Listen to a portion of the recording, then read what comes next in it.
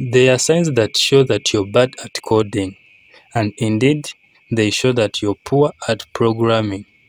Let's look at these signs that may show that you're bad at coding, and indeed, they may not give you a chance at getting a job.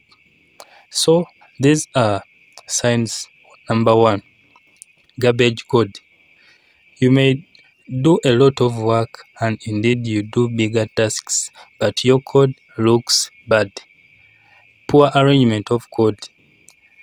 Indeed, it's something that shows that your code is bad and can't be interviewed by any senior software developer. So it gives hard time for people to review your code if it's not well arranged. It's better you arrange your code in a good manner so that you give an opportunity to other people to review your code. Number two, low effectiveness. In most cases, you may be new to a software company or an open source platform, and you may show that you're working hard, but your results are low. You may work hard to show to other people that you're really hardworking, but at the end of the day, nothing to show that you have been worked on, or else you have worked at a lot but less is successful. Number three, wasting time on non-important items or non-important issues. You may waste time on things like online shopping, reading news, watching TV, things that are not so necessary. Instead of wasting time in unimportant things, it's better you consume that time to do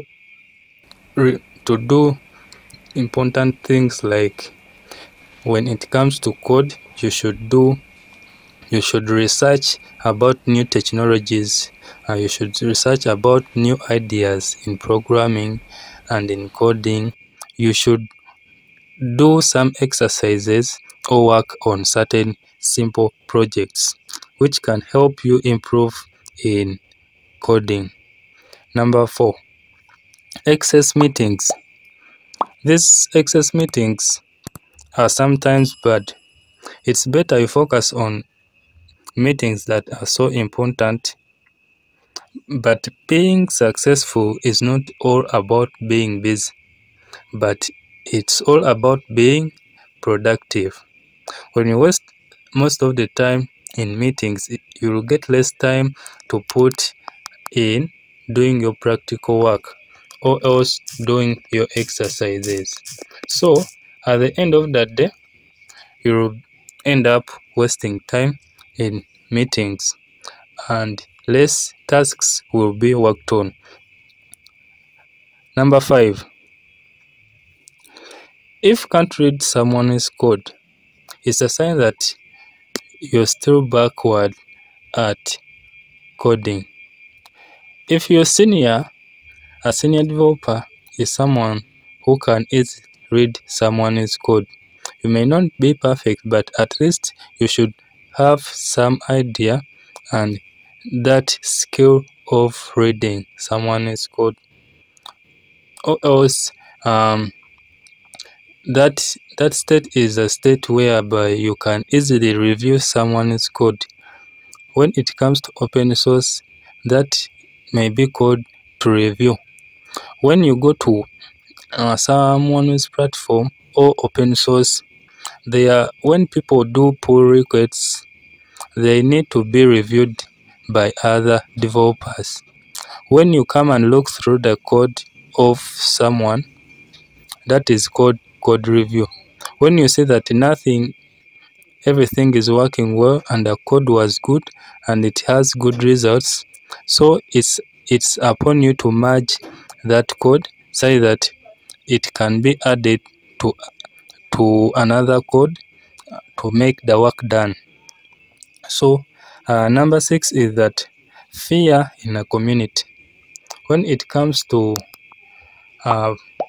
communities, maybe like open source, maybe like companies, coding companies, For the first time, you may do your work because it's the first time, and it's it, it's okay for you to get any mistakes since you're new. But for the first time, you may receive many comments. Some of the comments may be requesting you to do some correction about a certain thing that you have been working on. Other questions may be correcting you. But for the first time, you may find those challenges. But if you're a weak software developer, you may quit at the first time.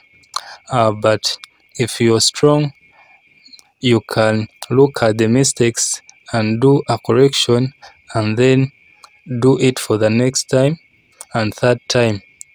Then the following time, you'll find that you have gained experience and you'll be among those ones that are good at coding.